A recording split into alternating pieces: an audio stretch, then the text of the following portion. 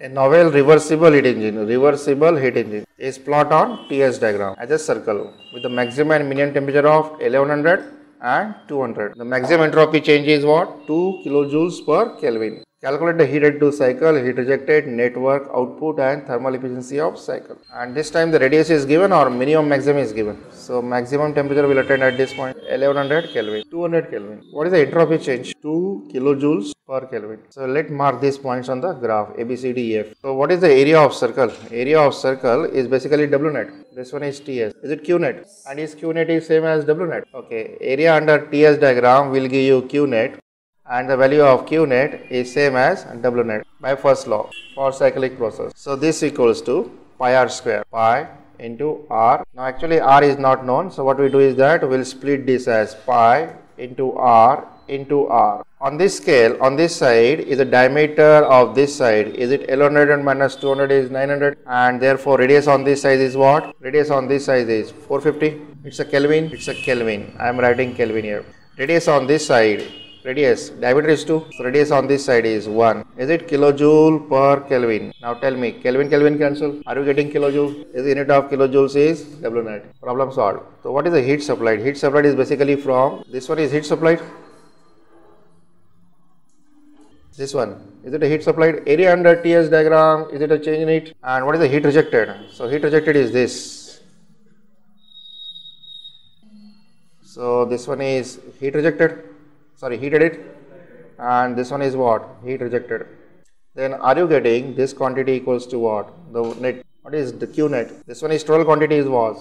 Heat supplied. This quantity is what? Heat rejected. What is Q net? Heat supplied minus heat rejected. So this area you have to calculate. So area under this diagram represents the heat. This one is A, this one is B. Now as far as the area is concerned, this is a standard area of what? Lower rectangle plus one semicircle. What is the base of the rectangle is equals to 2 kilojoules per Kelvin. What is the height of rectangle at this point? This one is 200, this one is 1100. So this one is difference is what? 450. Has to be added on 200. So this answer is 650. Is the mean value is 1100 plus 200, 1300 by 2. 650. And what is this value? This value is same as 1100. So this area will divide into two parts. One is this rectangle. So this one is heat supplied. So I will write Q in. Is the area of A, B, D plus area of B, C, D. One is rectangle and this one is semicircle. Area of rectangle is base multiplied by height. Base is 2, height is 650. Plus area of circle is known to us and half of that is the area of what? Semicircle. So this one is 1413.7 divided by. So we have Q net. For cyclic engine, Q net is same as Q in minus Q out. So Q net is 1413, Q in is 2006 minus of Q out. Right, thermal efficiency is given by W net Q in. W net is same as Q net equal to 1413 and heat supplied is 2006 70.4. Now we'll check whether this is possibility of this one or not. For this I will calculate Carnot efficiency. Carnot efficiency is TH minus TL divided by TH. Since I have a data available, I will go for it. So TH is 1100, T lower is 200 divided by 1100. It means that the engine is possible because your efficiency is what? Less than Carnot. So it is practicable engine. But whether it actually work or how to make it, that is the issue.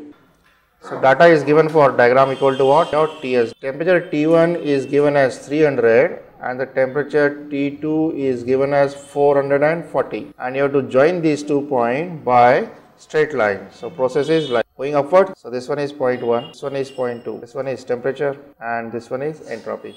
All data is available, so I will not write data here. You can collect it. You want the change in what? Internal energy, that is delta U.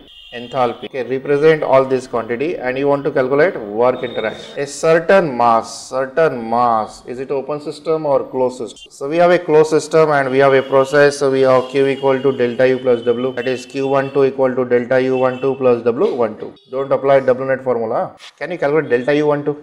Is U1 and U2 is given. So one by one we will calculate. The Q equal delta U, is it U2 minus U1? U2 is 190, U1 is 170. So this answer is 20 kilojoules. First part is over. Second part, you have to calculate from Ts. Is this one is representing del Q multiplied by del Q is equal to T multiplied by ds. So this quantity, if you go by this way, so we have a strip here whose thickness equals to what? ds, height equal to what? T. So what is del Q? So del Q equals to what? T ds. So if we integrate this, we'll get Q12. We cannot take out T common. T outside. Why not? Because it's a variable. But it's very well known that this represents what? Area under TS diagram. If it is PV, it is area under PV diagram. Now can we calculate this area? So we can very well calculate this area. Is it 1 by 2? T1 plus T2. That is the mean height. Mean height will come like this. What is the mean height? Multiplied by S2 minus S1. Put all this value and find out this. So use this equation one more time and find out what is W12. 6.95 kilojoules.